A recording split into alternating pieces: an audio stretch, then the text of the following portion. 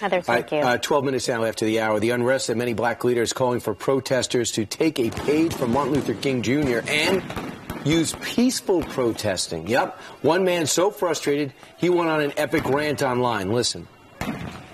What we're doing out here is not helping. Change is not going to come until we change it. And I hate to say this, but I'm going to tell you what you need to hear opposing to what you want to hear.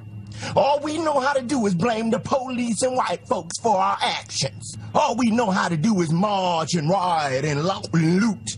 I'm sick of it.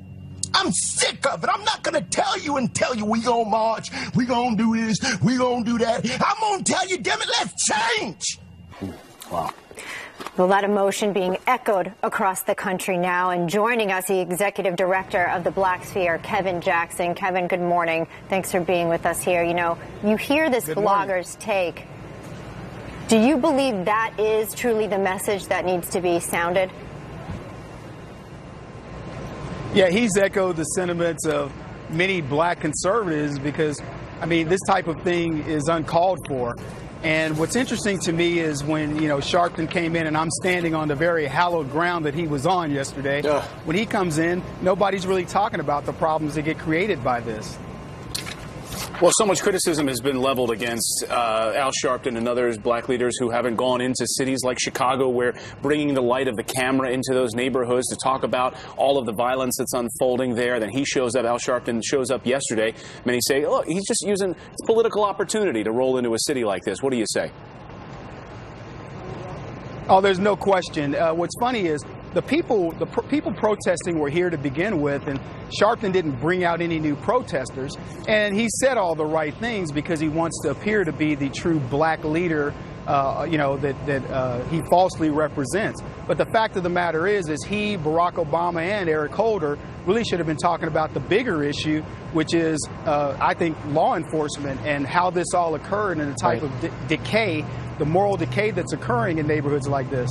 So you think the big picture is not so much the incident which needs to be examined, it is what's going wrong in the inner city. But our next guest says the town should remember the lessons of her uncle, Dr. Martin Luther King Jr. Violence creates many more social problems than it solves. Nonviolent resistance is the most powerful weapon that oppressed people can use. It is a method of the strong man, not the weak man. Wow, Dr. Alveda King is the director of African American Outreach for Priests for Life and author of this book, King Rules. She joins us right now. What do you think it does for situations like the Powell situation, the Brown situation, which obviously is a tragedy, when Al Sharpton shows up? When Al Sharpton comes, sometimes I don't know what his goal is, but people continue to riot and things escalate. And so I'm asking now, speak peace, Reverend Sharpton. Speak love. Speak justice. But you can have justice without violence. Jesus Christ showed that. Gandhi showed that. My Uncle Martin, my dad, A.D., we do that in my pro-life work. Peaceful, nonviolent conflict resolution with loving actions. There must be justice. Absolutely. This action is wrong. I am so saddened by seeing our young people attacked like this. African American young men need to live and not die. But we have to do this as we pursue justice, and there must be justice.